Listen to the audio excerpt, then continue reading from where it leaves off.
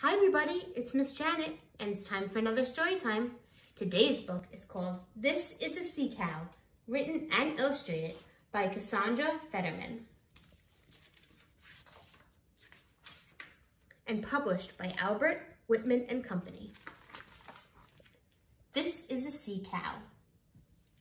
By Cassandra Federman, Mr. Tucker's class, June 3rd. You're gonna do great today. Love, Mom. This is a sea cow. Hello. I prefer manatee, please. She is a lot like a land cow. I don't think so. That's a cow. Does she look like a cow to you? I don't think so.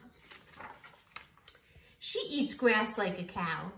Seagrass. I'm not a lawnmower. She can't see very far. Neither can cows. Who's talking? Show yourself. She weighs over 1,000 pounds like a cow. Hey, that's personal information. And she gets gassy like cows. Underwater gas makes bubbles, and everybody loves bubbles. She breathes air through nostrils in her stubby cow-like snout. I like to think of it as a sturdy nose. She even makes milk like a cow. Actually, a cow makes milk like me. But the milk squirts out of her armpits. What's wrong with armpit milk? At least armpits are tucked away. Cow udders just hang there. Gross. Sea cows have little toenails on their flippers, but I guess that's not very cow-like. Maybe you should start comparing me to cooler animals. Like, did you know both manatees and sharks grow new teeth all our lives? Wait, what are you writing there? Sea cows are more like elephants than cows because they both have toenails and also the same great 50 million times great-grandparents. Nuh-uh, no one in my family has a tail on their face. But an elephant's brain is so big that it never forgets. Sea cows have small brains. Hey, who says I have a small... Wait, what were we talking about again? Explorers probably had small brains too because they thought sea cows were mermaids. A mermaid? Me? I think sea cows, la la la la, I can't hear you. I'm busy being a beautiful mermaid. Are actually, please, pretty please, don't call me a cow again. My new favorite animal. Thank you.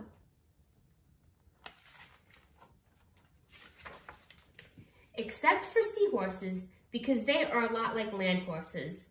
I don't think so. Good luck, buddy. The end. Just for the record, land cows are awesome. And here we see some facts about the manatees. Let's see. And even though we are heavy, manatees have very little blubber, so we can't survive in water below 68 degrees Fahrenheit. That's why we like to live in warm vacation spots, like Florida. Manatees can live for about 60 years. My manatee is 65. She also lives in Florida. When I grow up, I'll be 10 to 13 feet long. Standing on my tail, I could be as tall as a basketball hoop, so I could totally dunk.